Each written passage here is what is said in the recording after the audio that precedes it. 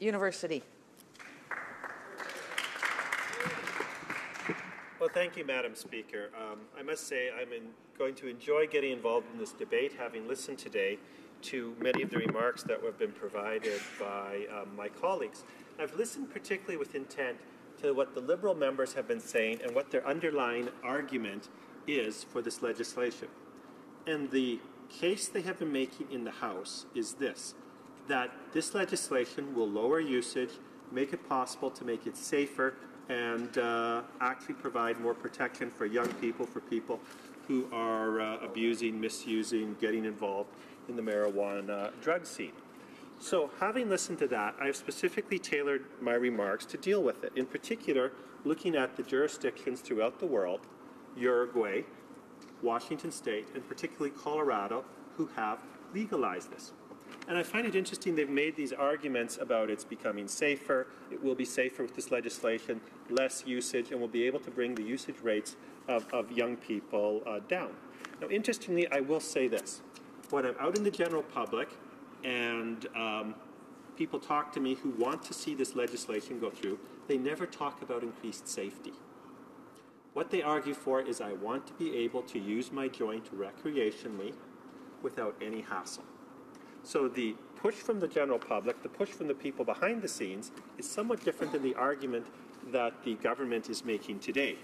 And so I will deal with the argument that the government is dealing with today. The argument that I want to have my fun and I don't care about the consequences is not one that I'm prepared to deal with today. I think there's a basic argument to dealing with that on its own. But this argument I will deal with today is with the facts. And I will be using in particular a couple of studies. First of all, one that I would like to refer to is one that was sponsored by France's National Institute for Health Security and Justice Studies. And they hired a psychiatry professor at the University of Pittsburgh, a Dr. Erica Forbes, to look into marijuana usage around the world. Since the argument that the government is making that if you legalize marijuana, you will in fact have less usage. Okay, we have very few jurisdictions around the world that have gone for complete legalization, but we have three: Uruguay, Washington, and Colorado. And what has been noted in all of those jurisdictions? In each and every one of those three jurisdictions, usage rates actually went up. Now, in Washington and Colorado, the study says usage rates didn't move up uniformly in all age brackets and all demographics. They tended to move up more among adults than among young people. In Uruguay, they found complete across the board increased usage of marijuana by every age cohort that was measured, the whole spectrum. So this is what we have. With what the Liberals are experimenting with in Canada, the experiment has been done in three jurisdictions. And in each of these three times, from my perspective, not surprisingly, what we have ended up with is higher usage rates of marijuana. So, Madam Speaker, that is what I am anticipating as we go forward. If we legalize like these other jurisdictions do, Canadians should not be surprised if we have higher usage rates. Now, do I believe that that will vary across the country? Absolutely, Madam Speaker. Because the way the situation is now in Canada, if you read police reports, if you study anything about arrest rates and charge rates, the usage rates in the Canadian public and the rates at which police charge and prosecutors prosecute vary dramatically across the country. Interestingly enough, according to one study I read, the place in the country with the lowest use among major cities was Saskatoon, where the police are also most likely to charge you, most aggressive enforcement.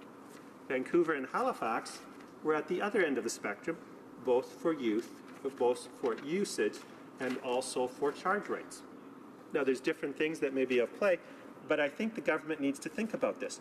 Where the law is more strictly enforced in Canada, it is less likely to be used. That would fit with the information that we get from the Uruguay, Washington, Colorado studies.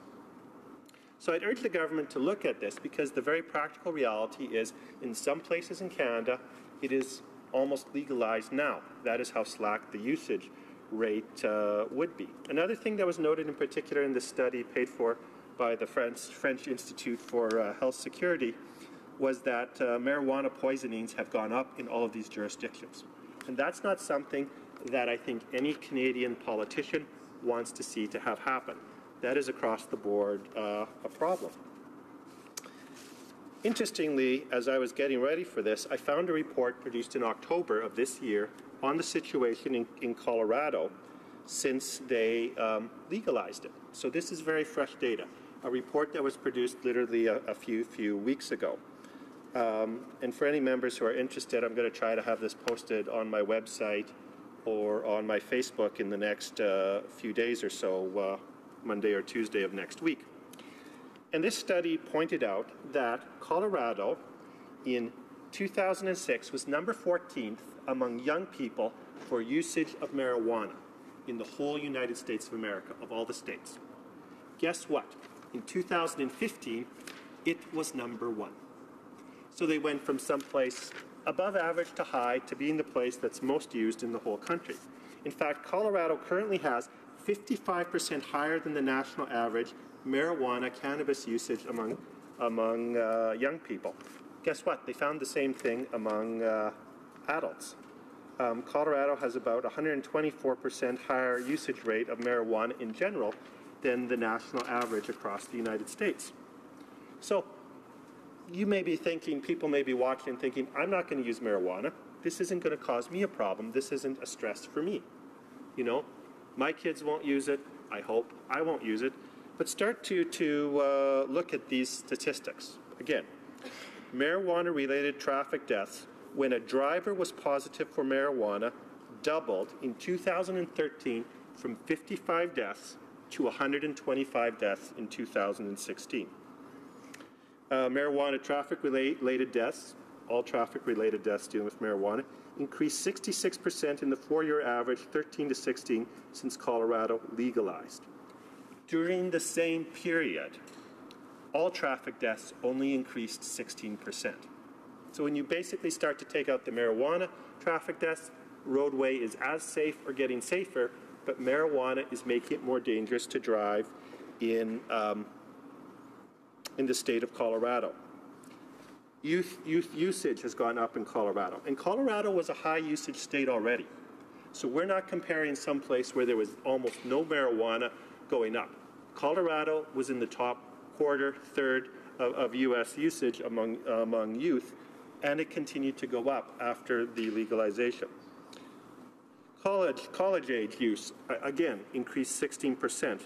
College age students, number 2 in the United States usage in Colorado, up from number 8th position in 2005 and 2006.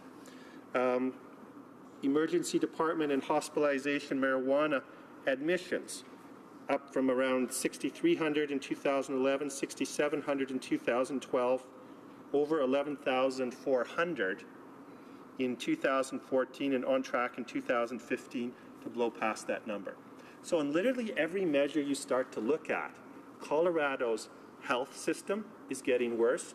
Its driving situation for safety is getting worse. Usage by young people is getting worse.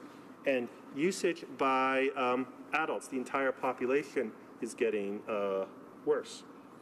The government has also said, why not try something like tobacco, the dealing we did with tobacco? Madam Speaker, passing this legislation isn't that.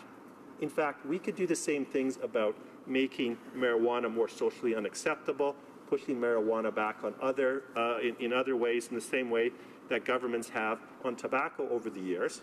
We can do that right now. We do not have to legalize to go in that direction. In fact, if the government went that direction, dropped this bill and went that direction, I think they would find widespread public support. Marijuana exposures have gone up. They still have criminal issues. There's still all sorts of those problems going on in Colorado. And as I get close to closing my speech, I want to point 2 final things. The other week I was at a family funeral in Saskatchewan. My uncle had passed away. And I was visiting with a relative who's a member of the Edmonton City Police Force. I asked him, how many Edmonton City police officers want to have legalized marijuana? He said, us guys on the streets, absolutely none. That tells you what the people on the front lines are thinking. Finally, I want to say this one thing. If we are going to deal with drug problems in Canada, we have to deal with it in a broad-based culture, not just here in the Parliament, but across the country. It's something we need to do, not just now, but in perpetuity. Thank you, Madam Speaker. I see that my time has elapsed. Questions and comments?